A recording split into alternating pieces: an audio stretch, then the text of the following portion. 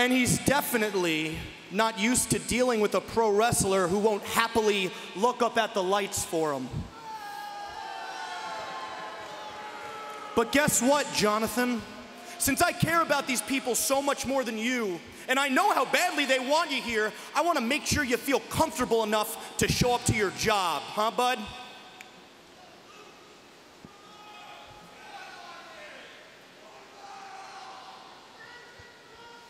What is this all about?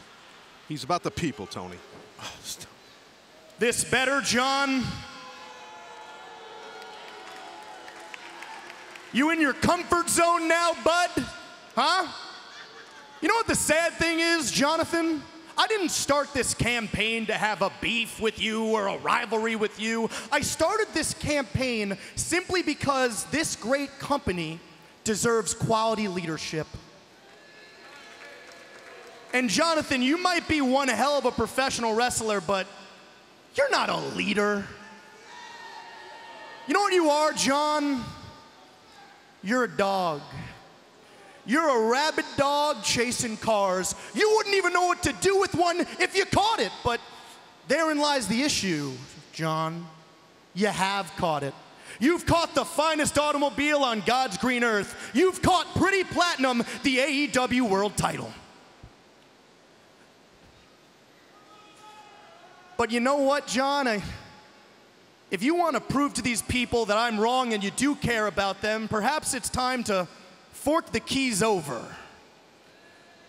Fork the keys over to a real leader, Jon.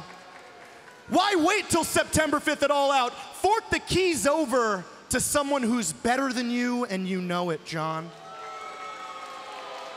Fork the keys over to me. Because, Jon, you know, I know, and the folks watching at home know that we deserve better. I completely agree with everything MJF. Wait a second. Doesn't matter if any of us agree. He always goes up there. Go to the bombs, up the stairs. Get all the men up the stairs. That's Moxley's music, obviously. Up the stairs to the bombs. Go to the bombs! Cut him off. The bombs! That's the openings. Cut him off at the opening. That's very smart by MJF. Cut him off where he comes in the building here. Who the hell are the bombs? The vomitorium. It's the vomitorium area, the opening area. Okay, got it. The bombs. Don't get hot, Tony. I'm just explaining the structure. Yo, that idiot's always up there! Get him! Get that idiot! I think he's, is he shaky with fear? Oh, he's smart. This is... There's Mox. Wait, he's Where not is by he? the bombs. He's coming out the entranceway. Oh, coming out the entranceway. Turn around! The AEW World Champion. Max, is turn around! stalking down MJF. Turn around! Son of a... Beat What the a hell hit. out of him. What a shot from behind. Yeah, what a sneak attack! Oh, no! Not unlike MJF with the belt a week ago. Absolutely. Good call, Oh, no. Paradigm shift! Oh, God, no! Man, this kid was drilled. MJF drilled by Jon Moxley. Yes, they will meet on pay-per-view on September the 5th. That rotten SOB with that attack from behind. When he wakes up, tell him Jon Moxley was here. Wow, damn it! He outsmarted MJF. Came from the back here. Don't you think for 1 second that makes us even? No, not even close. After what you almost cost me last week, we're not going to be even until September 5th at All Out, where I teach you a painful lesson in humility.